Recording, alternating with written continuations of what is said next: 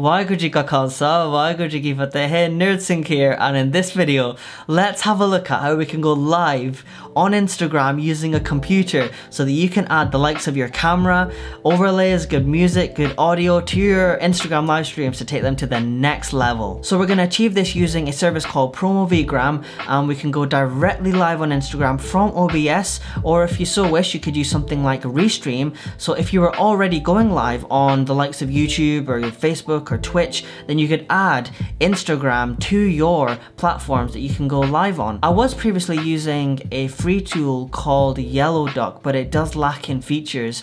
The main one being that Instagram doesn't allow you to rotate, and it streams vertically 9:16. So if you're already streaming on YouTube, which would be a horizontal 16:9, then Instagram would just take the middle portion of that, which sometimes isn't good. So with Promovgram, there's a feature where you can rotate or scale your live stream. So if you were streaming in 16:9, then you can allow your viewers on Instagram to see that. Promovgram does cost, it's a monthly subscription, and I will have a promo code which I'll share with you in a bit, so stay tuned for that.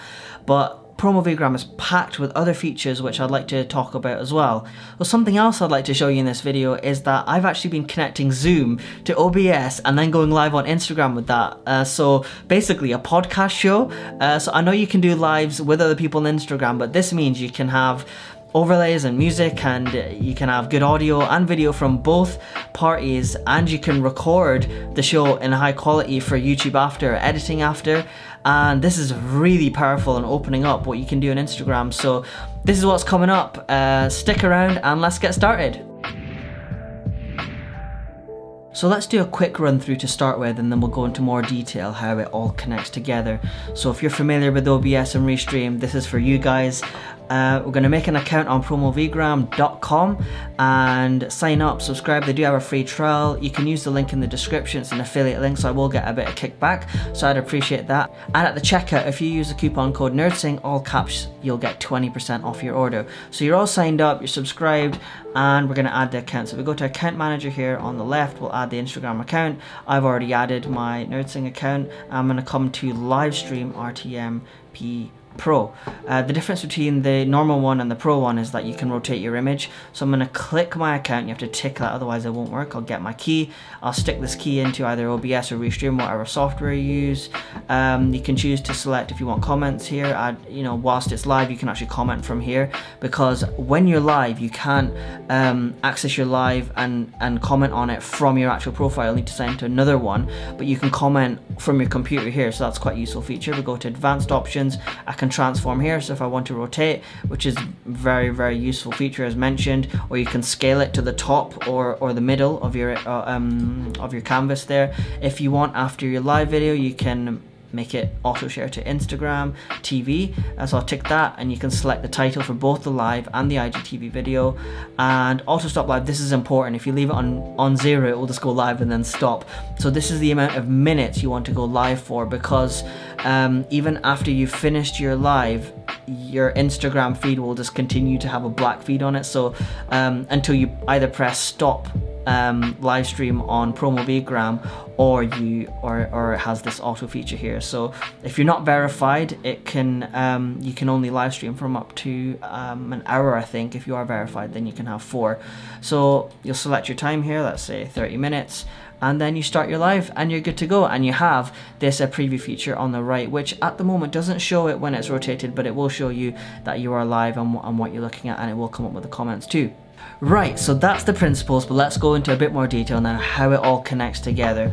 So let's open up OBS here, and what you can see here is a canvas that I've made actually in Photoshop. So I've designed this here. It's a PNG, so the background is transparent, and then in that background then I've taken some stock footage of this kind of you know, particle animation, and I've looped it.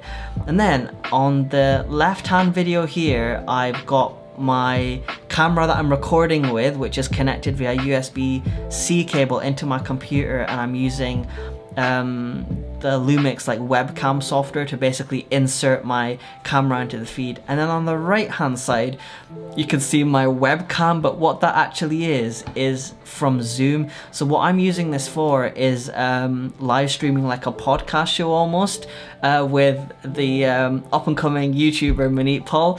So basically we'll set up a Zoom call and then I will pin his video, and then his video will show on this right hand side, and then I also connect the audio to OBS, which I'll show you in a bit, and that's my canvas which I'm going to go live on Instagram. So I'm going to go to settings and I'm going to go to stream here, and here's my server and my stream key. So this is where I get this information from. If I click on get key, and I'm going to copy these two into there, and that's already done. And if I do wish to record this show, then I could click on output and I'd have all my settings there. But I have made a separate video on this on my channel, how to use OBS, how to use Restream. So I'll leave a link in the description for that if you can get more, if you want more information on that one.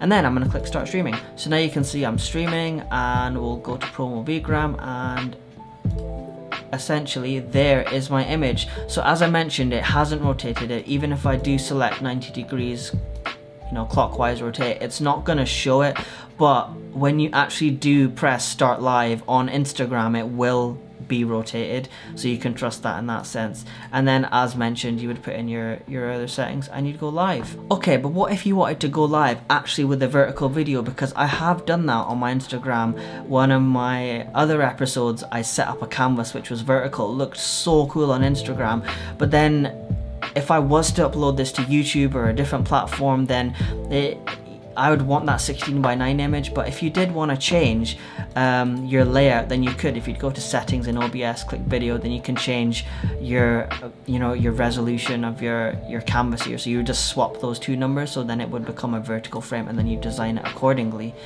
So that's how to connect OBS to Promovgram and then go live on Instagram. But what if you wanted to go live on YouTube and Facebook and the rest at the same time?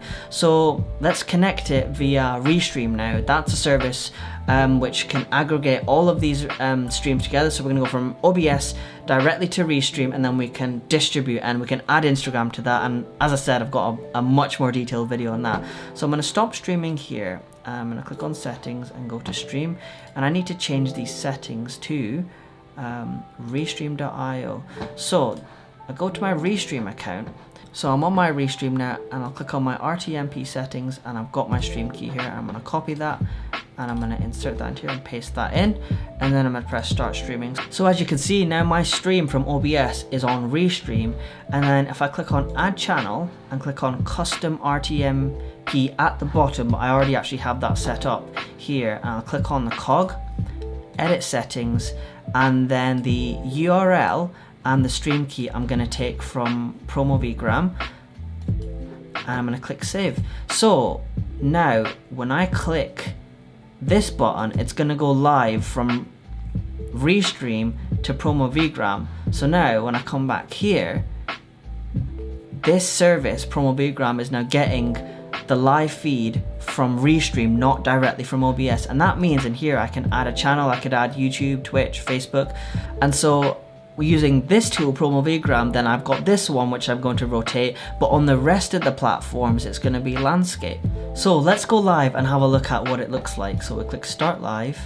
You're going to get this little loading animation, and let's just go onto my profile, just refresh here, and you can see here it says stop live, and we are actually live now. So if I just refresh, you can see that we're live. And you can also see that it's rotated, so that on your phone, the person would have to rotate their phone, but at least it's taking that whole image. And if I did want to comment, you can actually see who's joined the live, and I can click on comments here, and I can say, when you click add comment, it'll have this loading screen, it'll continue the live, and then it will pop up in your preview on the right hand side here, but it will also show on your stream. Hello everyone.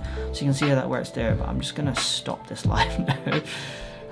And you can click here so before you end your stream completely, you can share this to IGTV if you so wish, but I'm not going to. Okay, so now let's have a look at how we connect Zoom and OBS together. So for the video of Zoom, because we have to do the audio and video separately, we'll open up plus and then we'll click window capture, and then you would choose from your list the Zoom meeting. So then that's connected, and be mindful that if you change the size of this window, then it will change the size of the frame, so you have to keep that the same. And then in terms of resizing, I can either, you know, click and drag from the corners, but if I do wish to crop, I can press and hold the Alt button and then drag to that so I can get my composition how I want. So that's the video. How do I do the audio? Well, that audio is a little bit more complicated, and I'm going to link a video in the description which really helped me to figure it out, because there are a number of ways of doing it. But essentially on a Mac you're going to install an app. It's free. It's called Source Nexus. If you're on a PC, I think you can use an app called Virtual Audio Cable. I haven't tried it myself, but this guy says it does work. So you've installed those, and then we're going to come into Zoom here and we're going to click on our audio settings. So for my microphone, I'll just use whatever microphone I prefer. I've got a Scarlett USB device, so I've got an XLR microphone plugged into that. But for speaker, I'm going to select Source Nexus A. So that's sending the audio from the person or the people that you're speaking to out of Zoom into this Nexus tool. And then on OBS, I'm going to click on plus, and I'm going to click on audio input capture, and then I'm going to select Source Nexus A. So I've already done that here. It's called Nexus, and then it's going to come up here. So if I click on the cog on the Nexus settings, click on Advanced Audio Properties. Here's my Nexus, the bottom. I'm going to click on Monitor and Output. So what that means is that it's going to monitor it. In other words, it's going to listen to it and put it into your stream. So whatever the person you're talking to is saying, or the people you're talking to are saying, that's going to come through OBS, and you would change the amount of gain you want from that using the fader. But you want to output, you want to also be able to hear what they're saying, because you're not listening through Zoom, you're listening through OBS. So then you would have headphones, or you know, whatever you use, and you'd be able to then listen to them and talk to them through that. So they can hear you directly through Zoom, but you're listening to them through OBS. And because the video and audio are coming in separately, you might find that there's an offset, it's not in sync. So you might need to play around, and I mean, I have this issue at the moment, so I'm trying to work on it. But you would need to create a sync offset, so this is where you would also do that. So then you've got your, on the right hand side, this is just my webcam just to show you what it is, but you'd have the person you're speaking to, the people you're speaking to, coming into OBS on this side, and the audio coming in through Nexus. You've got your own camera coming in, you've got your good audio, I've got overlays, I've got music here, and look at that, it's so much better than going live on your phone. And this is all possible with Promovgram, so thank you guys for making this tool.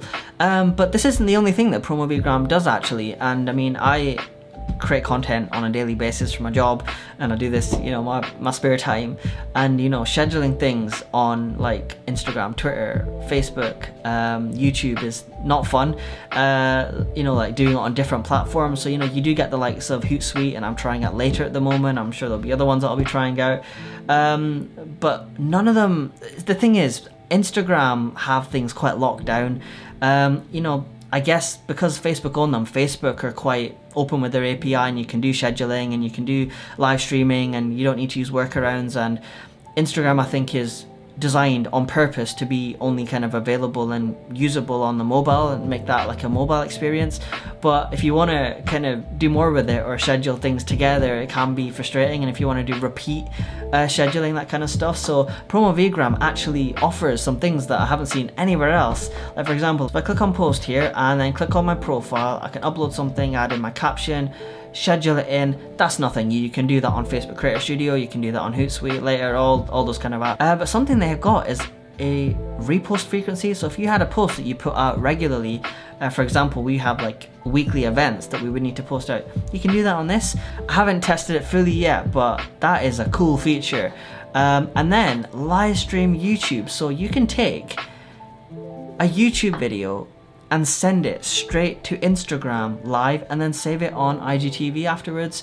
So I tried to test this feature earlier, but I wasn't able to make it work. But I'm sure I'm either doing something wrong or they're working on it. Like, I speak to the team regularly, they're quite good at responding and they offer very good support, and they even helped me with like my settings and stuff on OBS when I had like flickering issues and stuff like that. So I'm sure that, you know, it's a work in progress, but honestly they really offer some features that I'm not seeing anywhere else, which is quite impressive, and it could benefit many, you know, watching this video. Okay, so let's talk about some caveats. As you know, this is a bit of a workaround, so there are some caveats to using this service. One being, once you're live using Promovgram, you can't look at your own feed when signed in to your own profile on your phone, so you need to use a different profile. When you're looking at your viewer on Promovgram, it doesn't show it rotated if you are choosing that setting. When you go live on Instagram using the app on your phone with somebody else, then it's live on both of their profiles, which is quite good for engagement, and you're basically getting all your followers together to see your live content. But if you use this tool, then, you know, if you go live with somebody else via Zoom, it's not gonna automatically go live on their Instagram profile, so there is that caveat there to be mindful of. So with regards to commenting whilst you're live, you would normally comment from your phone, but because you can't do that, you would have to use the commenting feature on Promovgram. So it's not impossible, you just have to make sure you use that workaround. Another thing to be mindful of is that with regards to IGTV and sharing your live to IGTV after you've gone live, then you can't add a thumbnail afterwards. So if you do like having thumbnails on your IGTV videos and you like a nice polished profile in that sense, you wouldn't be able to do that. You're not able to do that anyway, even if you were to go live from your phone. So, you know, in that case, you would probably be better off recording your show or your video and then uploading it to IGTV just as a normal upload, and then you can, you know, upload a thumbnail from there.